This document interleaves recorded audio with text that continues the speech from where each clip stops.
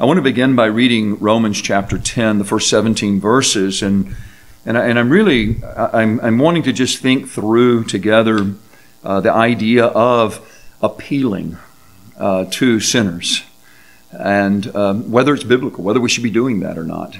And so I want to think through some of that together tonight from a number of scriptures. We'll begin reading with this passage, but you can kind of keep your fingers loose. We'll be turning to a number of scriptures tonight because I want us to come away with a sense of the spirit of, God's heart revealed in the scriptures as He manifests to us through His servants, how they went about, including Jesus Himself, appealing to sinners.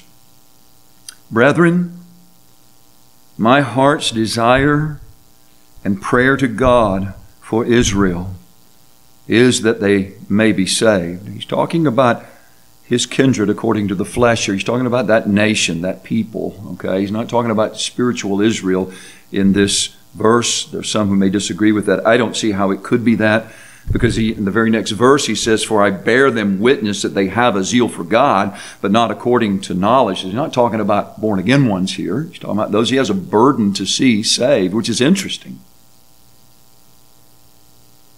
He says He's praying for this. Is He praying in the will of God? That's one of those, we could go off into a whole discussion about that, couldn't we? He knew that all Israel in the sense of all physical Israel would not be saved. And yet He's praying. His heart's desire, His burden is that. I think that's instructive to us. I think that's helpful for us. If anyone believed in the absolute sovereignty of God and divine election, it was the Apostle Paul. And yet that did not keep him from being burdened and from praying for the salvation of a whole group of people. Not just one person, a whole group of people. For they, being ignorant of God's righteousness and seeking to establish their own righteousness, have not submitted to the righteousness of God. For Christ is the end of the law for righteousness to everyone who believes. For Moses writes about the righteousness which is of the law.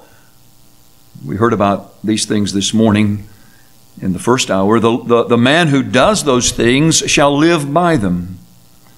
But the righteousness of faith speaks in this way: do not say in your heart, who shall ascend into heaven, that is, to bring Christ down from above, or who shall descend into the abyss, that is, to bring Christ up from the dead.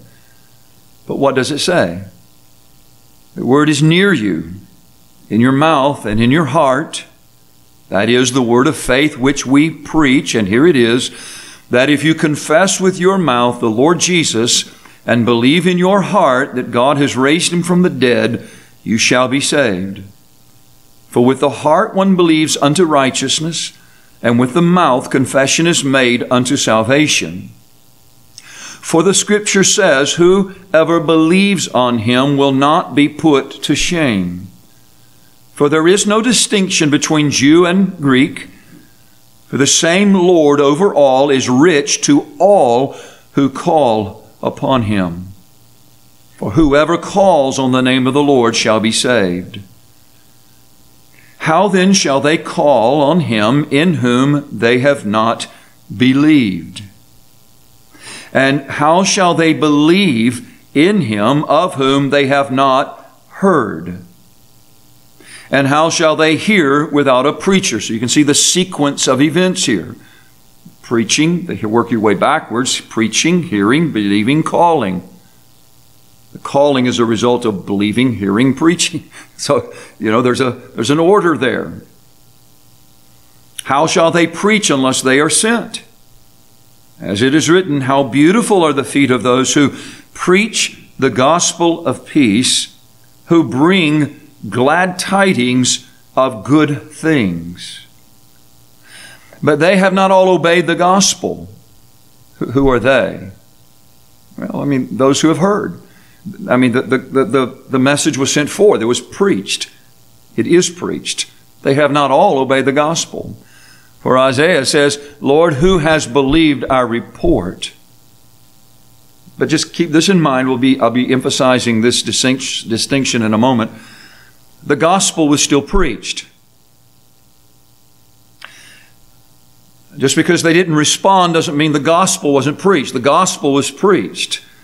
So I'm going to say this again, but there's a difference between the gospel and the response to the gospel. It's not one and the same thing. Okay. I'm tempted to get ahead of myself here. Let me just finish reading. Verse 17. So then faith comes by hearing, and hearing by the word of God.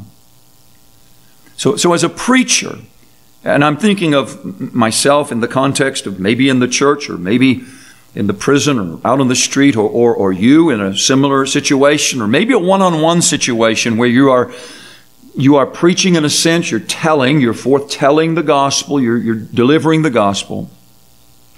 There are times when we deliver a message that includes a strong appeal to respond to that message, to that gospel that's being preached, including a warning of judgment to those who continue in unbelief. Now, is that right? There are those who contend that we are misguided to preach or evangelize with the expectation of response. The reasoning goes something like this. Our responsibility is to deliver the message. Deliver the message and shut up. Putting it crudely. Now just deliver the message. Don't be concerned about the response. Don't speak as if you are concerned about a response. That's God's business. In fact, if you're going to do anything, maybe what you ought to leave them with is, you're damned, and walk away. And I've been around preachers like that. Where you get the sense that they don't even want anybody to respond. Should we preach the gospel with expectation of response? Or should we simply proclaim it with no desire, no hope, no expectation of any true conversions? It just simply shouldn't be on our radar screen. We should preach with indifference. Disconnected. Is that the way we should evangelize? But we know it's true that some plant and some water, right? And we can go to 1 Corinthians chapter 3. For the sake of time, I won't go there. Familiar passage, but you can read it in verses 5 through 8. Paul is making the argument there. They were lifting up men, and he's saying, listen, hang on a minute. Some plant, some water. It's God that gives the increase. So no one needs to be boasting about anything. It's God that gives the increase. So we know God gives the increase. But does this mean that we should have no expectation of increase or of fruit from our labors? Are we wrong to approach preaching and evangelism with expectation of, are we wrong to approach it with expectation of fruit? Or conversely, are we wrong not to expect? Think of it both ways.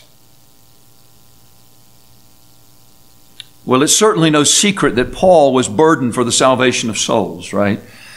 We saw that in Romans 10:1. You can see it again in places like 1 Corinthians 9. I'm not going to turn to all of these scriptures, but in 1 Corinthians 9, where he actually talks about, I mean, it's pretty strong language. I'm free, he says in verse 19. Though I am free from all men, I have made myself a servant to all. Why, Paul? Why have you done this? That I might win the more.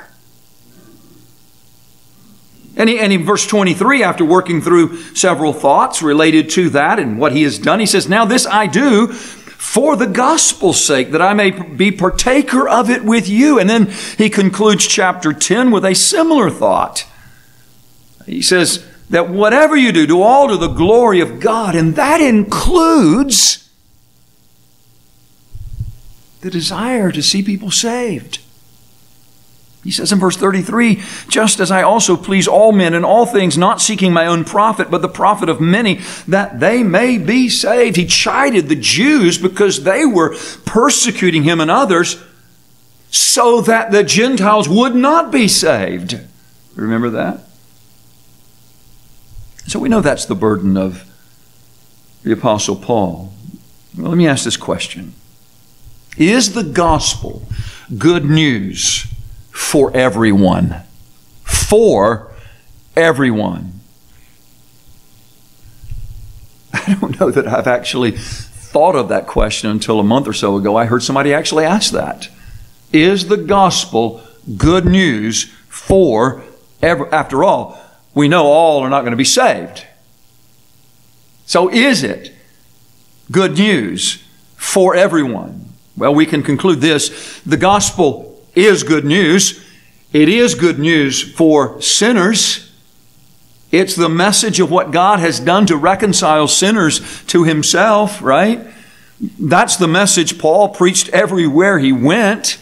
He labored to preach it where it had never been preached. That was his burden, the gospel. And what is that? One of the hymns we sang said, preach it clear and plain. Is that in the chorus? Clear and plain.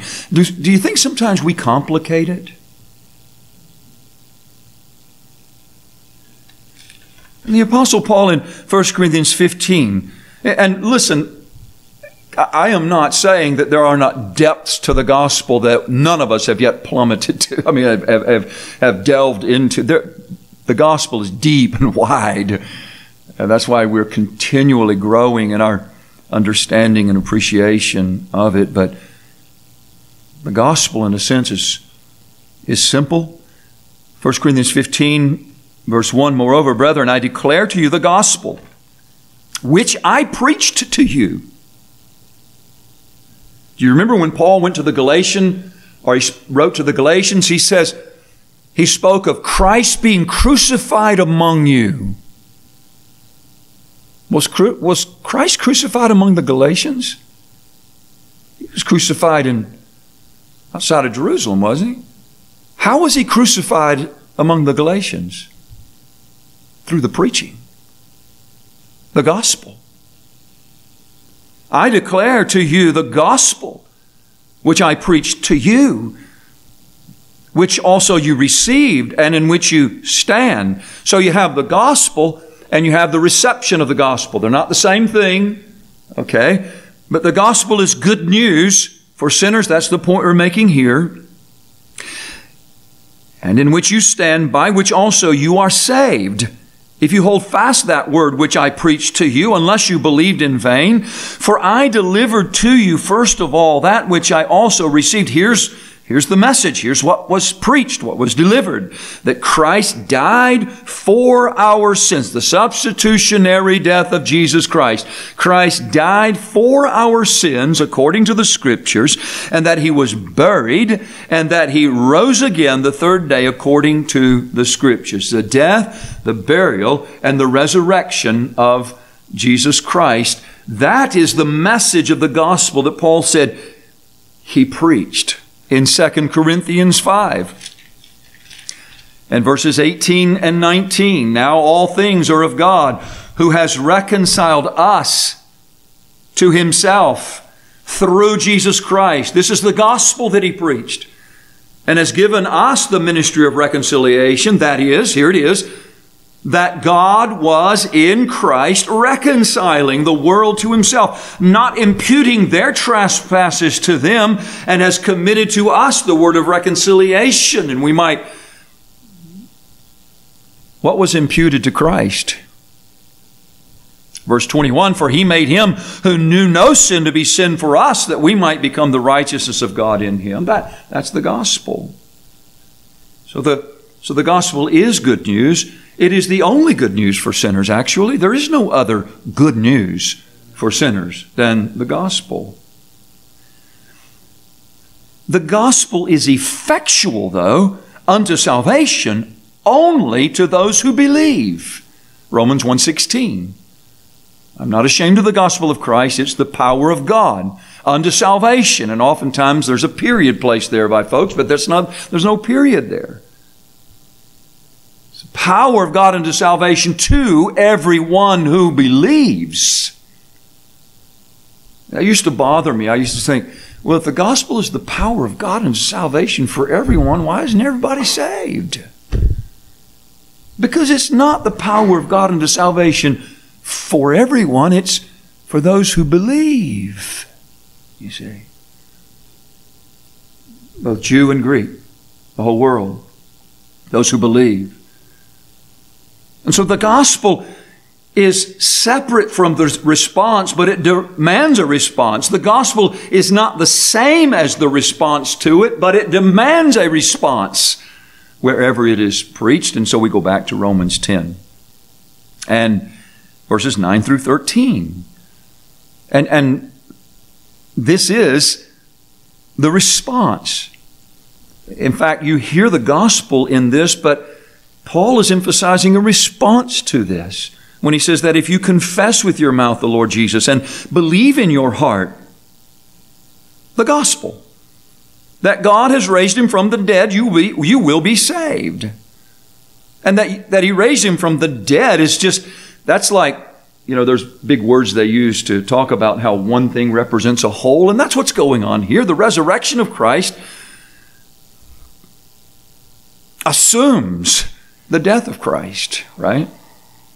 For with the heart one believes unto righteousness, and with the mouth confession is made unto salvation. Whoever believes on him will not be put to shame. Whoever calls on the name of the Lord shall be saved. So we can conclude this from Scripture, that the gospel should be declared to all, not just to those we think will respond, but to all. Where do we get that? Where do we get that? That's a simple one. The commission, right? I mean, Mark 16:15, go into all the world, preach the gospel to every creature. Luke 24:46 and 47, these things must be preached in all nations, that Christ, and he gives the gospel. It was necessary that Christ die and that he rise again. And these things are to be preached unto all nations, repentance and remission of sins. Acts 1 and verse 8. After that, when the power, but you shall receive power. After that, the Holy Ghost is come upon you. And then you shall be witnesses to me in Jerusalem and in all Judea and Samaria and to the end of the uttermost parts of the earth, the end of the earth. And so we don't have to guess at whether the gospel should be preached to all. That's as clear as can be from Scripture. But the gospel is a savor of life unto life only to those who believe.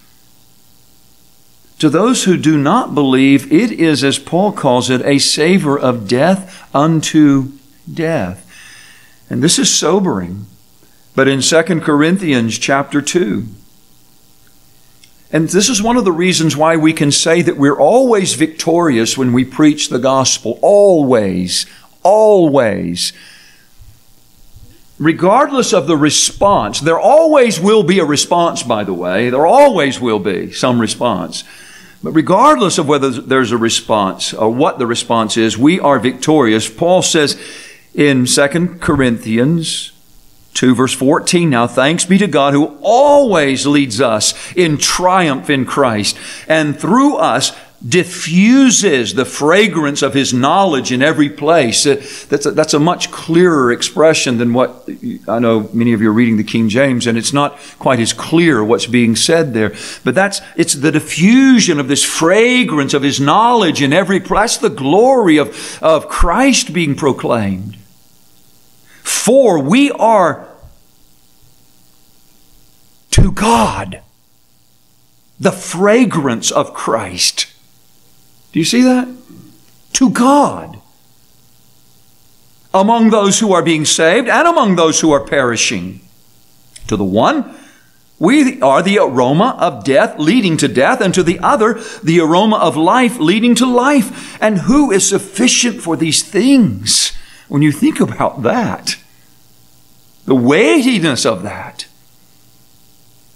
For we are not, as so many, peddling the Word of God, but as of sincerity and as from God we speak in the sight of God in Christ. But you see the point I'm making here is that the gospel is the gospel regardless of the response. The gospel is still, the gospel doesn't change. And you see, the conclusion that I come to here at this point in the discussion tonight is we should preach the gospel to please God first. Always. I don't always think that way. That's going to affect what you say to people. You're going to stay true to the gospel. If you really are thinking it's to God that I must this is an aroma, the fragrance of His knowledge in every place, for we are to God the fragrance of Christ. An aroma. He's pleased.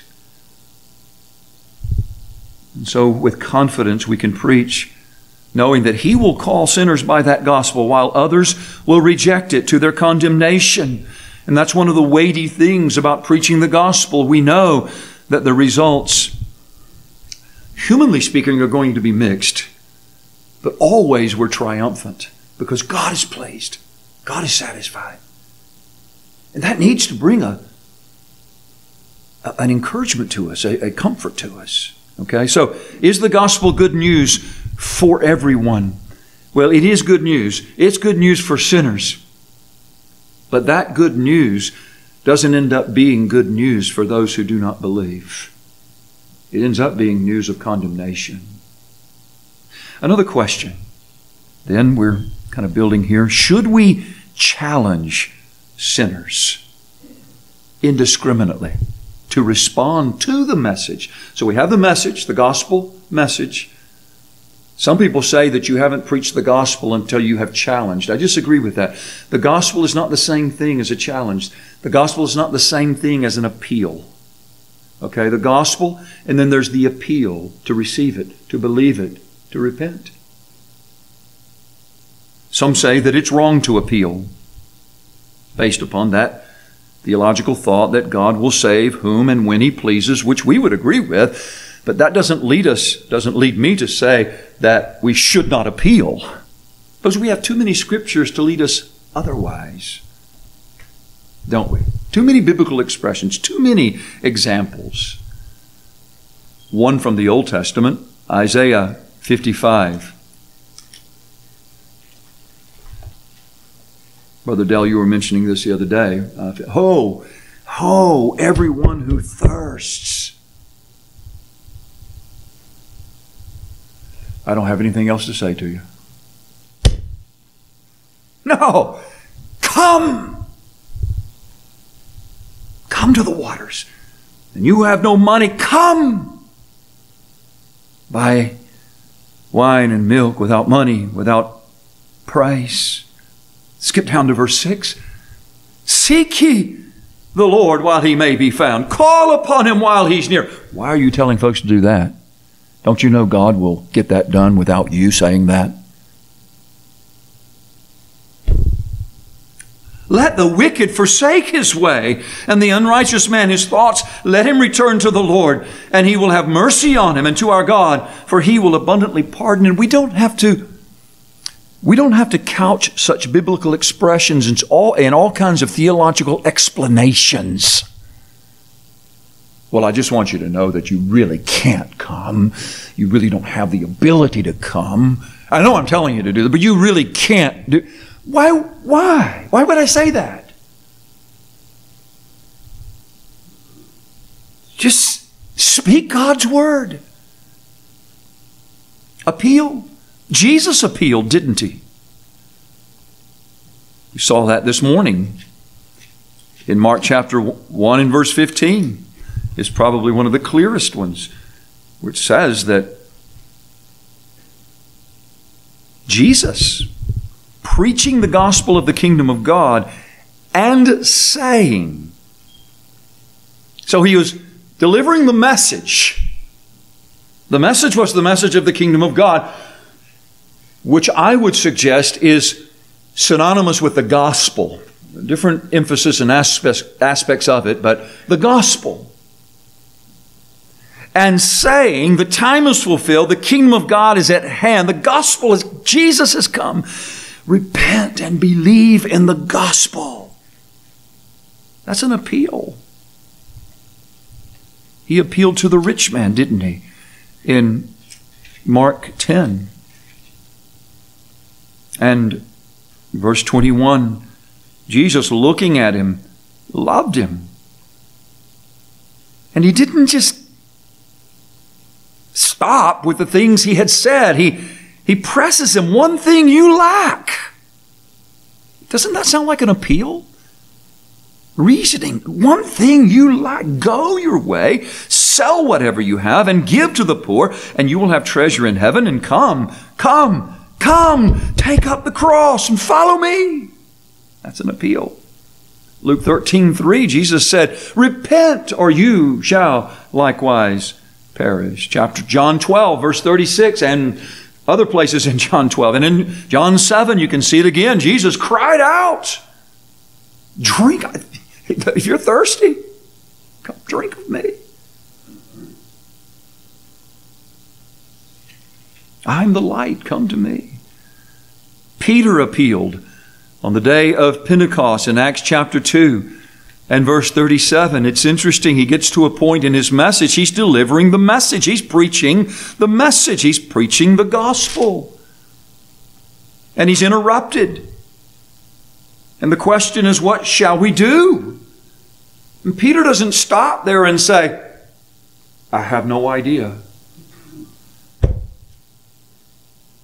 I'm just the ambassador. I just deliver the message. No, Peter said to him, repent and let every one of you be baptized in the name of this Jesus Christ I've been declaring to you for the remission of sins, or expressing that your sins are remitted, really is the idea of the language here. And you shall receive the gift of the Holy Spirit. In chapter 3 and verse 19, Peter preaching again. He says, repent therefore and be converted. That's an appeal. Paul appealed on Mars Hill in Acts 17 and verse 30. Truly, these times of ignorance God overlooked, but now commands all men everywhere to repent. He's speaking on God's behalf. God commands you to repent. We can do the same thing. You remember when he was standing before Agrippa in Acts 26? And Agrippa was affected. In Acts 26 and verse 27, he says, King Agrippa, do you believe the prophets? I know that you do believe. Then Agrippa said to Paul, you almost persuade me to become a Christian.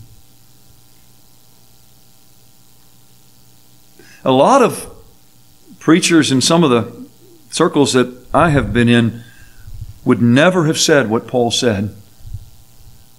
But what did Paul say? I would to God that not only you, but also all who hear me today might become both almost and altogether such as I am, except for these chains. Does that sound like an appeal to you?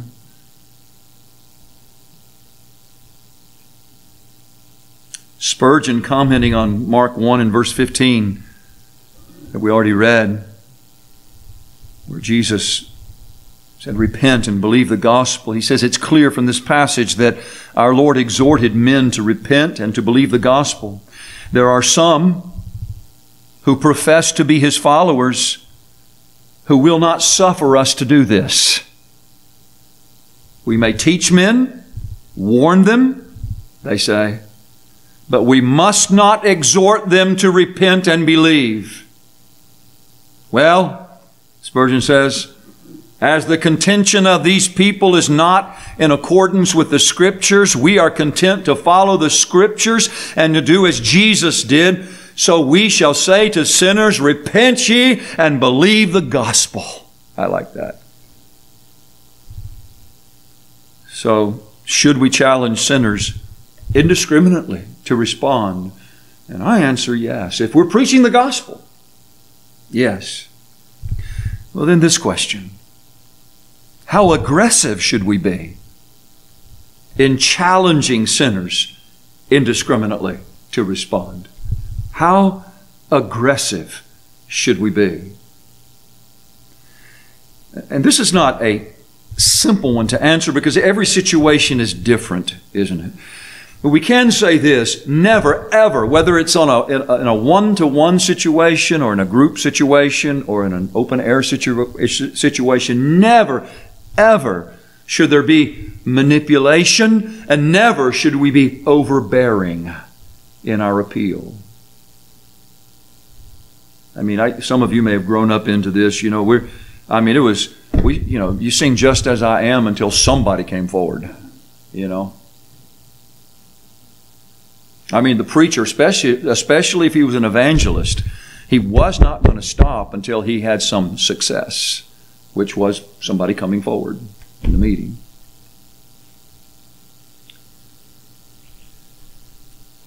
And even though we recoil at that as well, we should.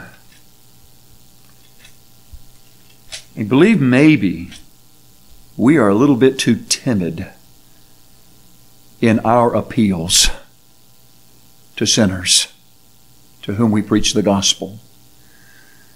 When you read a passage like 2 Corinthians chapter 5, in verse 20, remember Paul has said, we have been given the ministry of reconciliation, that we're ambassadors. We've been given a message. The message has been given. It's been entrusted to us.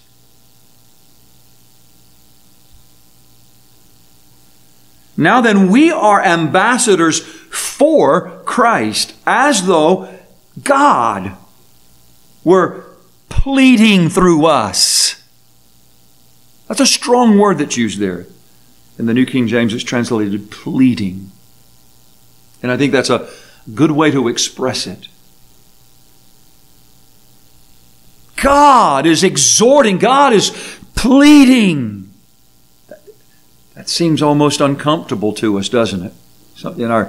With our theological system of thinking. Paul wasn't uncomfortable with this. He says, we implore. King James is pray. We pray you. We implore you on Christ's behalf, or in Christ's stead. I prefer that, actually. I mean, as if Christ were standing here. Just recently when I was preaching in St. Louis, at one point in the message, I had this overwhelming sense to make this appeal based upon this passage. And I actually did come away around from the pulpit and appealed to those to whom I was preaching. Be reconciled to God. The gospel message has just been delivered. The gospel of reconciliation. And so there is an appeal. It is right. We are absolutely right to appeal with sinners to be reconciled to God. We are right to warn sinners of the wrath to come. Like Noah. Peter talks about him. He was a preacher of righteousness. And in fact, in 1 Peter chapter 3, the Scriptures, that's one of those difficult passages there. In 1 Peter 3, in verse 19.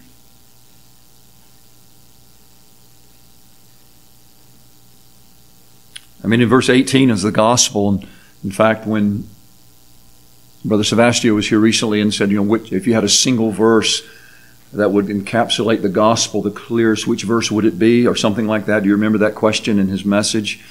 And I was thinking he was going to go to John 3:16 or something, which would have been a good one. He went to 2 Corinthians 5:21. 1 Peter 3:18 is where my mind was going.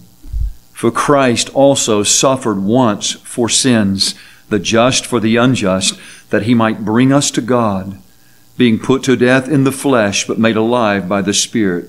There's the gospel in one verse right there. But notice verse 19, by whom also he went and preached to the spirits in prison. The spirits who are now in prison, he preached. When did he preach? He preached through Noah. I believe that's the point here. Noah was the preacher of righteousness. And Noah was preaching this gospel to those in his day. These spirits who were now in prison, Christ preached through Noah to them. And what was his message? He was warning who formerly were disobedient when once the divine long-suffering waited in the days of Noah. Boy, does that make you uncomfortable? That God actually waited? In the days of Noah, while the ark was being prepared, in which a few, that is 8 souls, were saved through water. And there was a message going forth. And I have a hunch that there was an appeal being made. There's at least a warning. I mean, the whole building of the ark was a warning, wasn't it?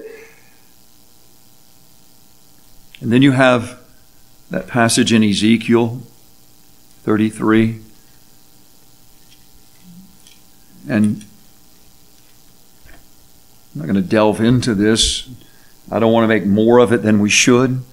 Maybe more of it is made by some folks than it should be, but there's at least a principle here that affects us here on this point. How aggressive should we be in challenging sinners? So you, Son of Man, verse 7, I have made you a watchman for the house of Israel. Therefore you shall hear a word from my mouth and warn them for me. When I say to the wicked, O wicked man, you shall surely die, and you do not speak to warn the wicked from his way, that wicked man shall die in his iniquity, but his blood I will require at your hand. Nevertheless, if you warn the wicked, so you can't save the wicked, but you can warn the wicked to turn from his way, and he does not turn from his way, he shall die in his iniquity, but you have delivered your soul. You're free from the blood. Paul said, I'm free from the blood of all men. That's a New Testament expression that's similar to that, because he was faithful to preach the gospel and to warn and to appeal.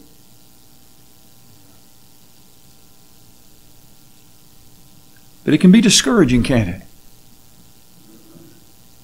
And I'm sure that that's one of the reasons why there are those groups who find other ways. And even going back to Charles Swinney, I mean, he had to find a better way. People weren't responding quickly enough or en masse enough. And so we got to make this, we got to find a way to be able to make this sort of a 1, 2, 3 step sort of thing where you do these things and we can just stamp you as saved,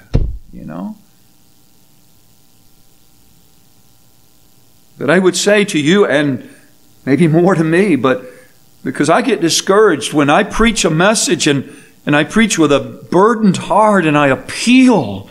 And there have been times in the lifetime of my ministry where I have sometimes even sat across the table from someone and I felt absolutely for sure that God was dealing with that person.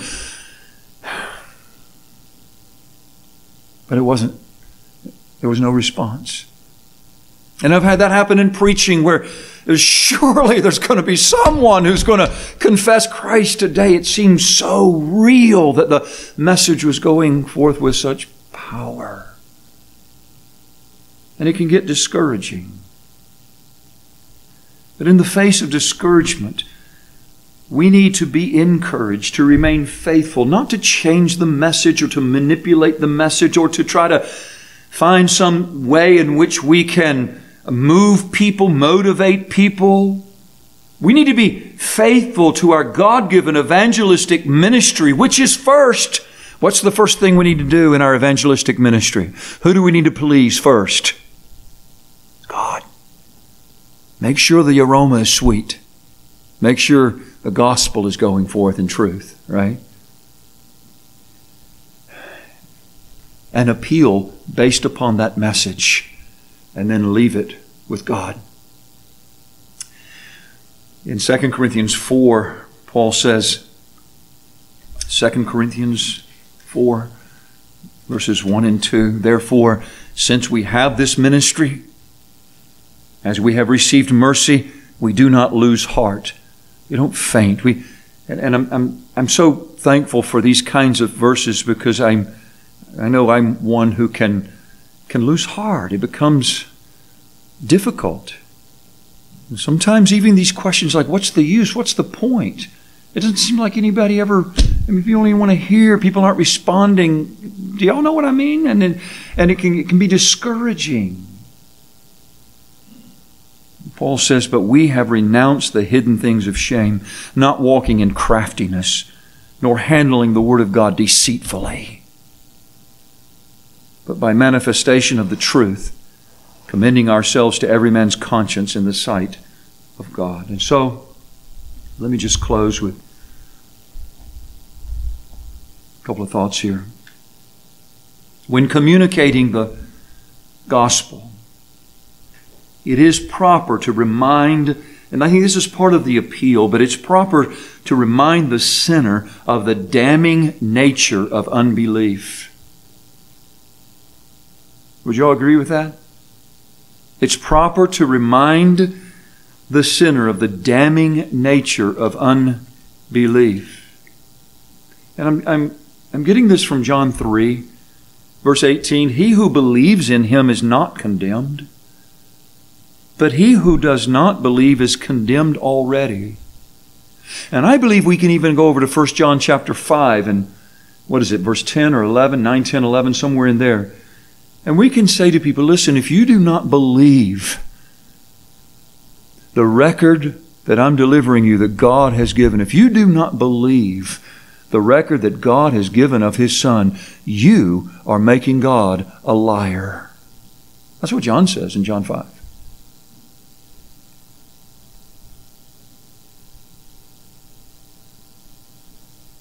And so we can appeal to people with these biblical truths. And we can appeal to them, telling them, listen, the gospel that you have just heard is the power of God only to those who believe. I sat with about a dozen men this last Friday because they were doing construction in the room. It was a mess. And I went in and just had to adapt to the situation. So I said, come on, guys, let's just gather around. Let's talk.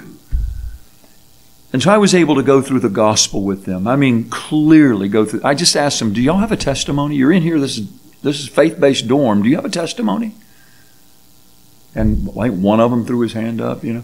Well, what is a testimony? Well, it's your life experience. Well, yeah, but I'm talking about a testimony of salvation. And they didn't really know what I was talking about. And so I was able to go through the Scriptures. And I was able to show to them, listen, I said, listen, there's two things going on here. There's the gospel, and I'm going to tell you what it is. And then there's the response to the gospel. And then I read 1 Corinthians 15. And I read to them, listen, do you see that? The gospel which I preached to you, which also you received. So Paul preached it, but they received it. There's the testimony. If you have a testimony, you haven't just heard the gospel. It's not just that you can regurgitate the facts about the gospel. You have received the gospel. You have believed. And I was able to press that upon them. And then to go to Romans chapter 10. And to work our way through those thoughts and say, listen, those who believe, you know what they're going to do? What are those who believe going to do? They're going to call. I mean, that's a desperation here. They're going to call on the Lord that they believe is the only one who can save them. He's the only one. Well, if you believe the gospel, that's what you believe, right? There's no other Savior of sinners.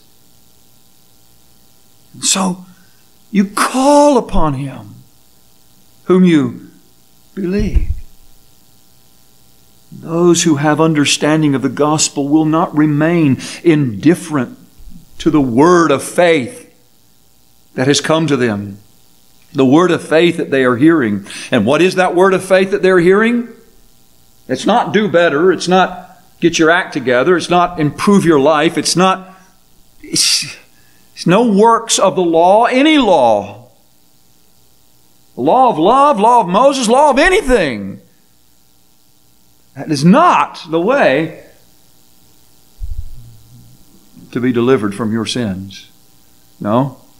If you confess with your mouth the Lord Jesus and believe in your heart that God has raised Him from the dead, you'll be saved. For with the heart one believes unto righteousness, and with the mouth confession is made unto salvation. So this man quoted that verse to me, and he said, so if I've done those things, then I'm saved? And this is what I said to him. I said, you're thinking too much about what you have done. You need to think about the one that you are confessing, the one that you are believing. That's the point. Because I'm going to guarantee you right now, your confessing and believing is going to wax and wane. As I told those men, what's going to happen when you're like Peter and you freeze in a moment of challenge and you don't confess Christ? Does that mean that you're not saved? Jesus says, if you don't confess me before men, I'll not confess you before my Father in heaven. So it does mean something, not confessing Him. But how does that mean that you're not saved? No. Because your salvation is in the one you have confessed, not in your confession. Your salvation is in the one in whom you're believing, not your believing, you say. It's the one upon whom you are calling, not the calling. It's the gospel.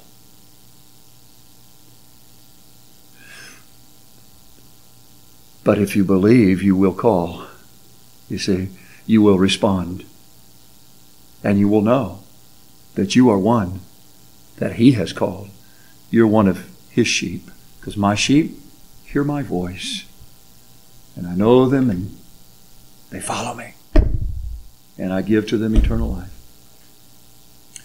So our appeal to those to whom we preach the gospel is, I think, if I could summarize it, it would be this.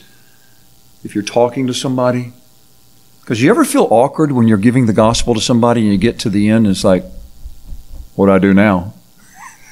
Right? I mean, you could say, well, I'll just walk away, leave it with God, which there may be some situations where that is the right answer, okay? But I would suggest this. Just say to the person, if you believe what you are hearing, call upon the Lord, who alone is able to save you. And I would just suggest this, saying, do you mind if I pray for you? And just close the time in prayer and leave it with God, right? Leave it with God.